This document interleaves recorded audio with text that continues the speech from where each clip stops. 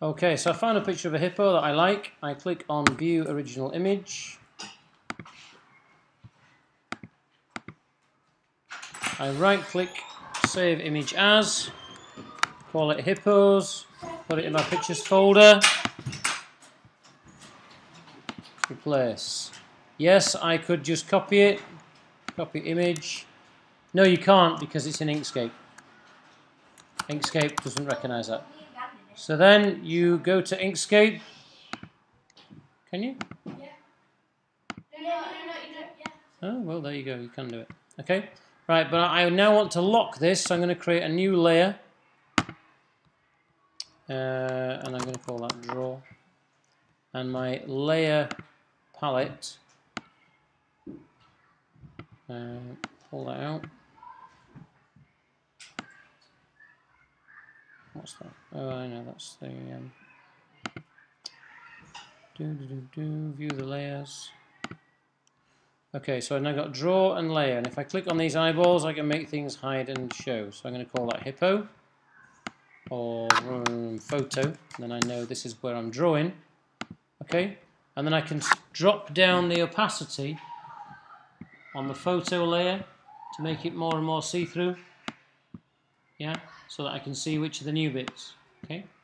Another trick, top trick, is if you draw in black, it's difficult to see, especially if you're drawing that gorilla. Yeah. So if you change your drawing color to something horrible like pink, click to set the fill, shift click to set the stroke. Okay, and then I go Bezier tool. Okay, that's my stroke now, and then I'm going to zoom in. I'm just going to draw the head.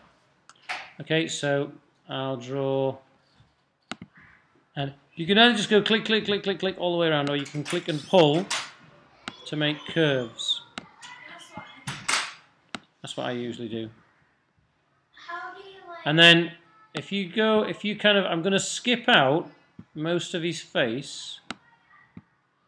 You'll see why in a minute.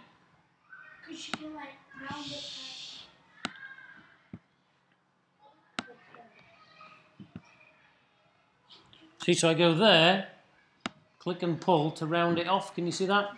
You'll see what I'm doing.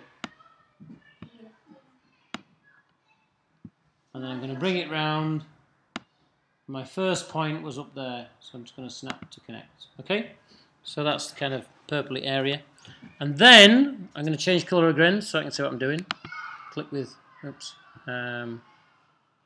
click off. And I'm going to do his two eyes as separate shapes. Okay, so I'm going to go click, click, drag, click, click. And then I'm going to press return to say I've finished that shape now. Same here, click, click and pull, click and pull, click and return, click, click, click, click, click, and it finishes it automatically if you do it that way. And then click, nostril,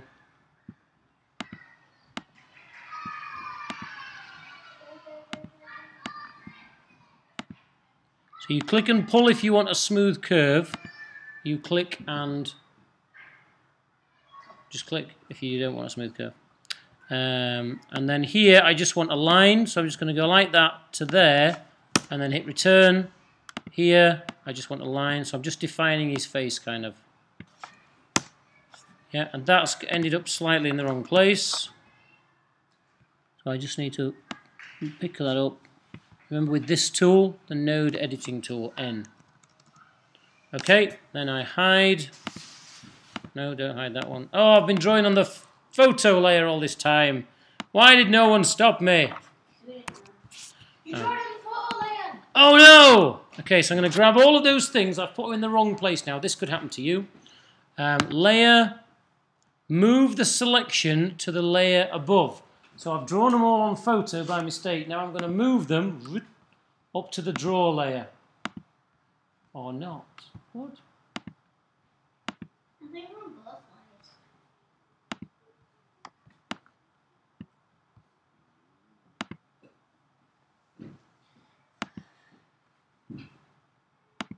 There you go. Okay, so now we can hide our photo, and then once we're happy with everything, we can say, actually, I don't want any fills, so I'm going to get hold of that, and I'm going to click on no fill at all, thank you, down in that bottom corner. Can you see that? So fill colour none, click, and now. Yeah, so I've got no fill, and then I'm going to set, on the big outline, I'm going to set the fill to be grey, and then I'm going to select them all and shift click. What does that do? Sets the stroke colour to black. Okay, and then I realise that I should have set that one to grey. Oh, I've got the opacity set. Right, drag across them all, or do Control A for select all, Control A, and then set the opacity to 100% opaque. Okay, now that one there, which is a slightly darker shade, should really be behind his head. Yeah, so I'm going to do Object, lower to the bottom. So that pushes it just behind. Can you see that? Yeah? And it's a slightly darker shade. This eye, is he asleep? Yes. He's asleep. Let's set that and shift click on that one. Make them a darker shade of grey, almost black even. Let's go for solid black. And oh, one last thing. Let's just turn the photo back on and hide that layer. He's got like a kind of a pinky part here. Yeah, so I'm just going to draw. You'll like this. This is super clever. Click, click, click, click, click, click, click, and it kind of goes to there. Click, click, click, click, click. Okay, and that wants to be sort of between. There you go. That's hippo pink. No stroke on it though. Now, but I want it to only work where there's already face. So I get the face, I duplicate the face, and now I've got a face and a bottomy part. Hold down the Shift key, click on that. Now I've got both of those selected. And then do you remember we did the cutting things out of other things?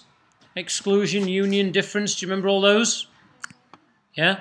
And I only want the bit where they overlap. So I click on that, and now I've got that, yeah. And then I can just do it's in front of all these bits of lines, yeah. So I can push it downwards, raise and lower our page up, page down. So I can do. You have to do function up down on your Macs, okay. How's that for a hippo?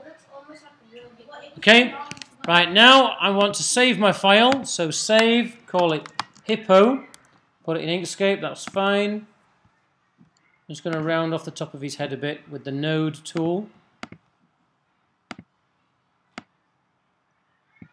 There you go. Now let's change that a bit now. Oh, I've messed it up now. Leave it as it was.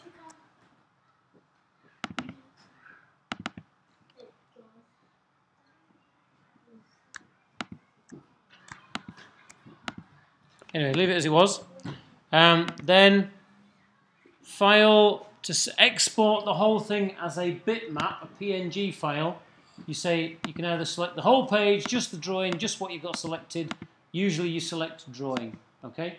And then it puts it in hippo.png export, okay? Then if I go to my Google page and go to mrk.bxs.org.uk/2018, go to here, Inkscape and Web, and I'm going to now sign in,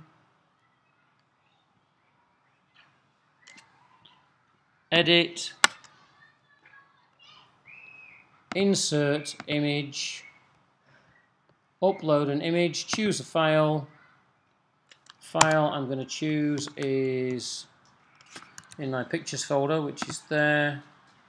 Hippo, hippo, hippo, hippo. Oh, top tip, if you've got a lot of files in a folder, if you sort by date, then the most recently edited ones will come to the top. Inkscape, hippo.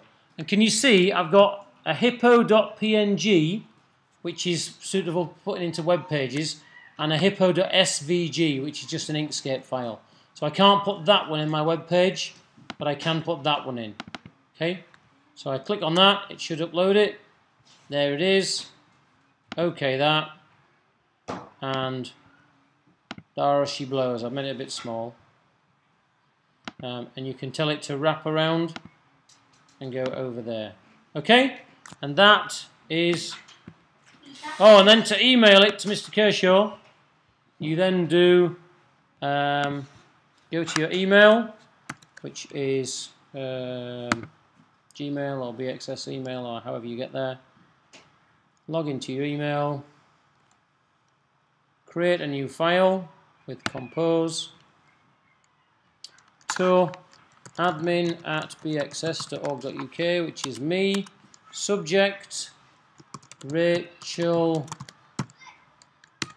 Hippo, and then you say, here is my hippo picture. Hope you like it, Rachel. And then we need to click on the paperclip down there. What? No, not that. Get off. What? Oh yes, there you go. Click on hippo SVG and choose. Okay, and then we might as well put in a link to Mr. Kershaw's webpage that he's added it to. Click. Oh, save first. Save and select all of that. Copy it. Switch back to my email. Paste. Send. And with any luck, it should arrive at Mr. Kershaw's inbox in moments. Okay? Have you all memorised everything I said there for the last 12.4 minutes?